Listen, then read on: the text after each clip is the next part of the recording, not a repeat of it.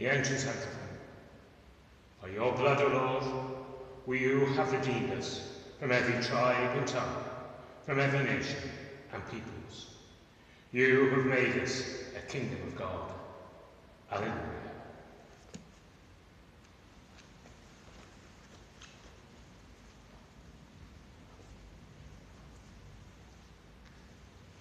In the name of the Father, and the Son, and the Holy Spirit. The Lord be with you all. As we gather as God's holy people to share in this spiritual communion, we're asked to remember John Crowley and Owen and Kathleen Daly in the Mass intention in our prayers this day. Of course, we remember all those who are affected by the coronavirus. We pray for vocations, the priesthood, diaconate and religious life. We ask God's blessings on us and His safekeeping to all of us.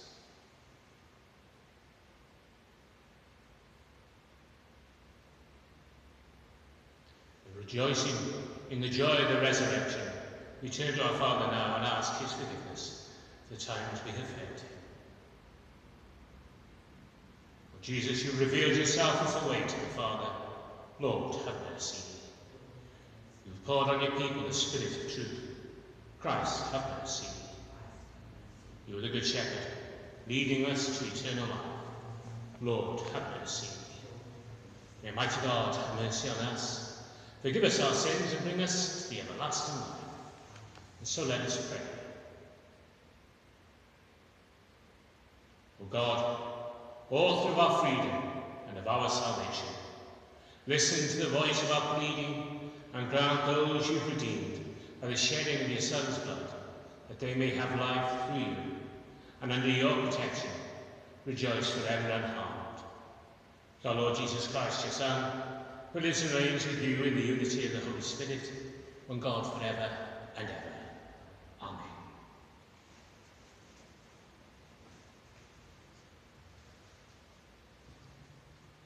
A reading from the Acts of the Apostles. Paul stood up in the synagogue at Antioch in Pisidia, held up a hand for silence and began to speak. My brothers, sons of Abraham's race, and all you who fear God, this message of salvation is meant for you. But the people of Jerusalem and their rulers did, though they did not realize it, was in fact to fulfill prophecies read on every Sabbath. Though they found nothing to justify his death, they condemned him and asked Pilate to have him executed. When they carried out everything that Scripture foretells about him, they took him down from the tree and buried him in a tomb. But God raised him from the dead, and for many days he appeared to those who had accompanied him from Galilee to Jerusalem. And it is these same companions of his who are now his witnesses before our people. We have come here to tell you the good news. It was our ancestors that God made the promise, but it is to us, their children, that he has fulfilled it by raising Jesus from the dead. The Scripture says in the first Psalm, "You are my son, today I have become your father." The word of the Lord. Thanks be to God. The response to the psalm, "You are my son, it is I who have begotten you this day. You are my son, it is I who have begotten you this day. It is I who have set up my king on Zion, my holy mountain. I will announce the decrees of the Lord. The Lord said to me, you are my son, it is I who have begotten you this day. You are my son, it is I who have begotten you this day. Ask, and I shall bequeath you the nations, for the ends of the earth in your possession. With a rod of iron you will break them, and shatter them like a potter's jar. You are my son, it is I who have begotten you this day. Now, O kings, understand, take warning, rulers of the earth, serve the Lord with awe, and trembling pay him homage. You are my son, it is I who have begotten you this day. The Gospel Acclamation. Alleluia, alleluia. I am the way, the truth, and the life, says the Lord. No one can come to the Father except through me. Alleluia.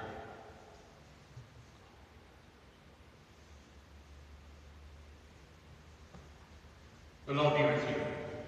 A reading from the Holy Gospel according to John. Jesus said to his disciples, "Do not let your hearts be troubled. Trust in God still, and trust in me. There are many rooms in my Father's house. If there were not, I should have told you. And I'm going now to prepare a place for you. And after I've gone and prepared your place, I shall return to take you with me, that where I am, you may be too. You know the way to the place where I'm going."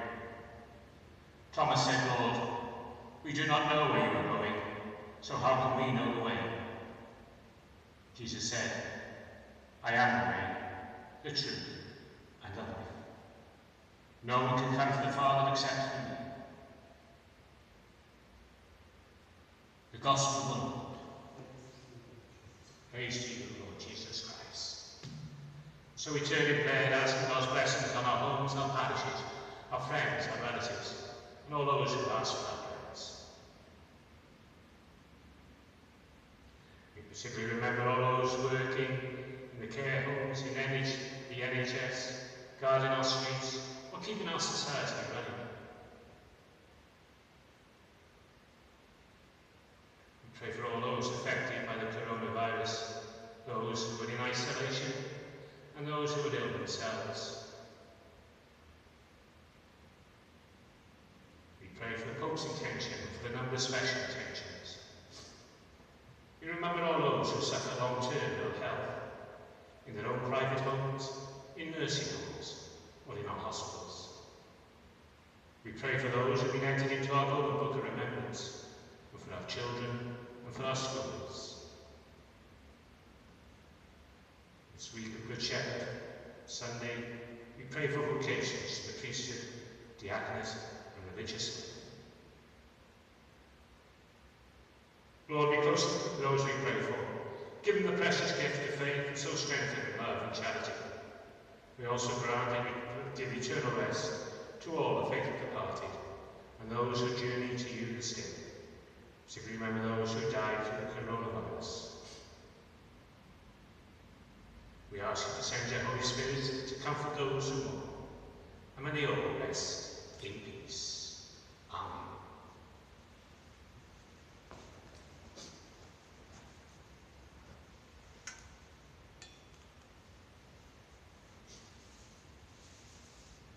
Blessed are you, Lord God of all creation. Through your goodness we receive this bread we offer you. Fruit of the earth and work of human hands, you become for us the bread of life. Blessed be God forever.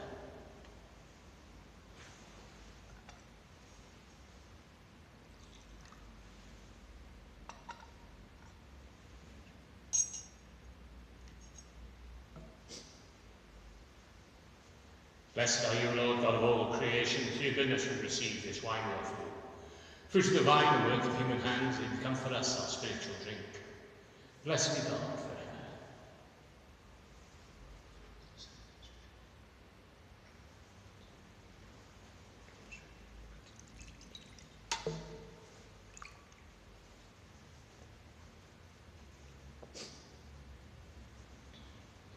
So pray, my brothers and sisters, that my sacrifice and yours may be acceptable to God, the Almighty Father. May the Lord accept the sacrifice in my hands, for the praise and glory of his name, for our good and of all his holy church. Accept in compassion, O Lord, we pray, the offerings of your family, that under your protective care they may never lose what they have received, but obtain the gifts that are eternal. Through Christ our Lord. The Lord be with you. Lift up your hearts. Let us give thanks to the Lord our God. It is truly right and just, our duty and salvation, at all times to acclaim you, Lord, but in this time above all to laud you yet more gloriously, when Christ our Passover has been sacrificed. For he is the true Lamb who takes away the sins of the world.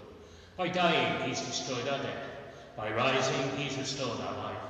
Therefore, overcome with paschal joy, every land, every people exults in your praises, and even the heavenly powers of the angelic hosts sing together the unending hymn of your glory, as with one voice we acclaim.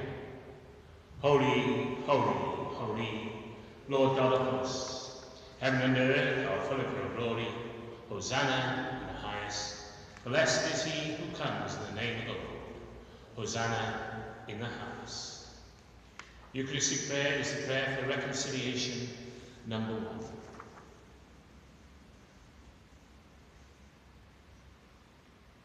You are indeed holy, O Lord, and from the world's beginning you are ceaselessly at work, that the human race may become holy, just as you yourself are holy.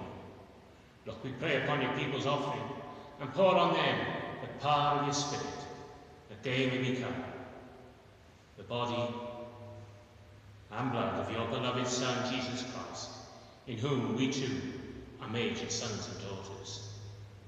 Indeed, though we were once lost and could not approach you, you loved us with the greatest love, so that your Son, who alone is just, handed himself over to death, and did not disdain to be nailed for our sake to the wood of the cross.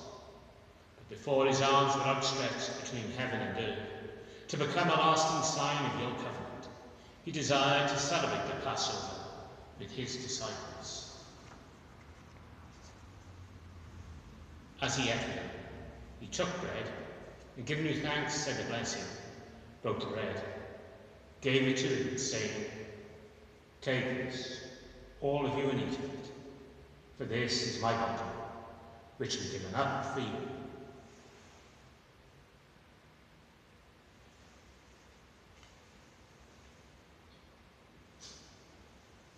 In a similar way, when supper was ended, knowing that he was about to reconcile himself in all things through the blood to be shed on the cross, he took the chalice, filled with the fruit of the vine, and once more giving you thanks, handed the chalice to his disciples, saying, "Take this, all of you, and drink from it, for this is the chalice of my blood, the blood of the new and eternal covenant, which will be poured out for you and for many for the forgiveness of sins. Do this in memory of me."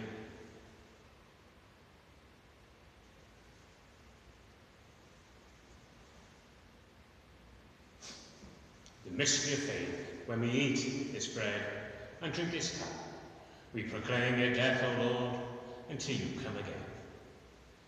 Therefore, as we celebrate the memorial of your Son, Jesus Christ, who is our Passover and our surest peace, we celebrate his death and resurrection from the dead, and look forward to his blessed coming.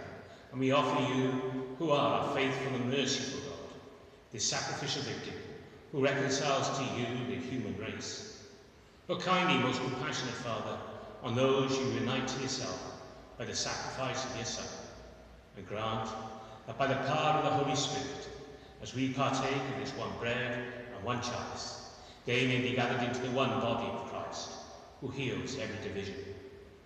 Be pleased to keep us always in communion of mind and heart, together with Francis, our Pope, and George, our Archbishop. Help us to work together for the coming of your kingdom, until the hour when we stand before you as saints among the saints in the halls of heaven, with the Blessed Virgin Mary, the Mother of God, the Blessed Joseph espoused, your blessed apostles and all the saints, with our deceased brothers and sisters, whom we humbly commend to your mercy. Then, free at last from the wound of corruption, and made fully into the new creation, we shall sing to you with gladness the thanksgiving of Christ, who lives for all eternity. Through him, and with him, and in him, O God, Almighty Father, in the unity of the Holy Spirit, all glory and honour is yours forever and ever. Amen. So the Saviour's command, informed by divine teaching, we dare to say, Our Father, who art in heaven, hallowed be thy name. Thy kingdom come, thy will be done on earth, as it is in heaven. Give us this day our daily bread, and forgive us our trespasses, as we forgive those who trespass against us. And lead us not into temptation, but deliver us from evil. Deliver us, Lord, we pray, from every evil, and graciously grant us peace in our days, that by the help of your mercy we may be always free from sin, and safe from all distress as you await the blessed hope and the coming of our Saviour, Jesus Christ. For the kingdom, the power, and the glory are yours, now and forever. Lord Jesus Christ, who said to the apostles, "Peace I leave you, my peace I give you." Look not on our sins, but on the faith of your church, and graciously grant her peace and unity in accordance with your will, who live and reign forever and ever. Amen. The peace of the Lord be with you always. So let us offer each other a spiritual sign of that peace.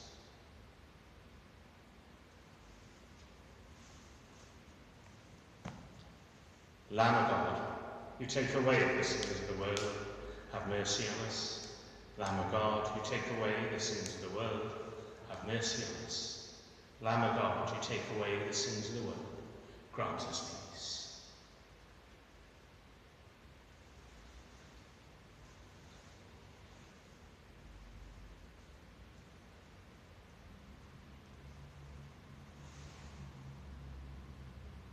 Behold the risen Lord Jesus, the way, the truth, the life, the Lamb of God who comes to take away the sins of our world.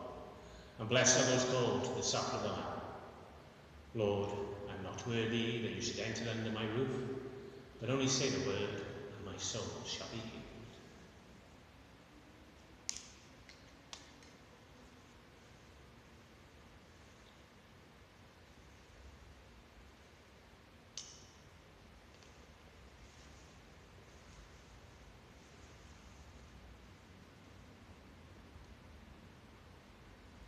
So let us offer each other spiritual communion. Christ our Lord was handed over for our transactions and was raised again for our justification. Alleluia.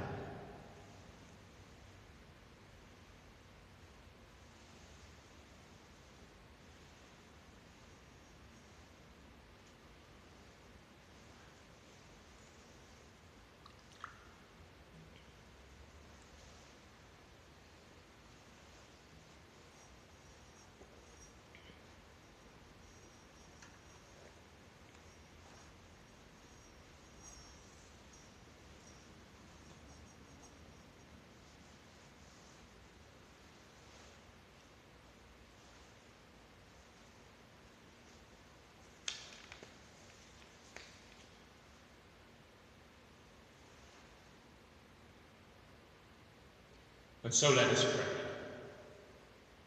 Keep safe, O Lord, we pray, those whom you saved by your kindness, that redeemed by the passion of your Son, they may rejoice in his resurrection, who lives and reigns forever and ever. Amen. The Lord be with you. May Almighty God bless you all, the Father, and the Son, and the Holy Spirit. Go glorifying the Lord by your life. So let us pray for an end to this coronavirus. Heavenly Father, who sent the 10 plagues to free his children and protected those children by the blood of the Lamb, bless all those now affected by the coronavirus. Encourage and strengthen those who seek a cure. Protect all who care or work in the NHS, or care homes, or guard our streets, or keep our society running. Send your holy angels to guard us and bring us safely through this time of trial. And may your Holy Mother Mary care for us as she did for the sick child Jesus. We ask this in the same Christ, our Lord. Amen.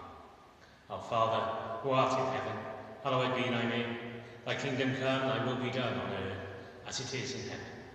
Give us this day our daily bread, and forgive us our trespasses, as we forgive those who trespass against us. And lead us not into temptation, but deliver us from evil. Hail Mary, full of grace, the Lord is with thee. Blessed art thou amongst women, and blessed is the fruit of thy womb, Jesus. Holy Mary, Mother of God, pray for us sinners, now and at the hour of our death. Amen. Hail Mary, full of grace, the Lord is with thee. Blessed art thou amongst women, and blessed is the fruit of thy womb, Jesus. Holy Mary, Mother of God, pray for us sinners, now and at the hour of our death. Amen. Hail Mary, full of grace, the Lord is with thee. Blessed art thou amongst women, and blessed is the fruit of thy womb, Jesus. Holy Mary, Mother of God, pray for us sinners, now and at the hour of our death. Amen. Glory be to the Father, and to the Son, and to the Holy Spirit, as it was beginning, is now, and ever shall be, world without end. Amen. Our Lady of Lourdes, pray for us. Saint Raphael the Archangel, pray for us. Saint Luke the Physician, pray for us. Saint Bernadette, pray for us. We pray for the people of Wales and ask for God's protection and our Blessed Lady's help. Almighty God, who in thy infinite goodness has sent thine only begotten Son into the world, to open once more the gates of heaven, and to teach us how to know, love and serve thee. Have mercy on thy people who dwell in Wales. Grant them the precious gift of faith, and unite them in the one true church, founded by thy divine Son. And acknowledging her authority and obeying her voice, they may serve thee, love thee, and worship thee, as thou desirest in this world, and obtain for themselves the everlasting happiness in the world to come. Through Christ our Lord. Amen. Our Lady, help of Christians, pray for Wales. St. David, pray for Wales. St. Winfrid, pray for Wales.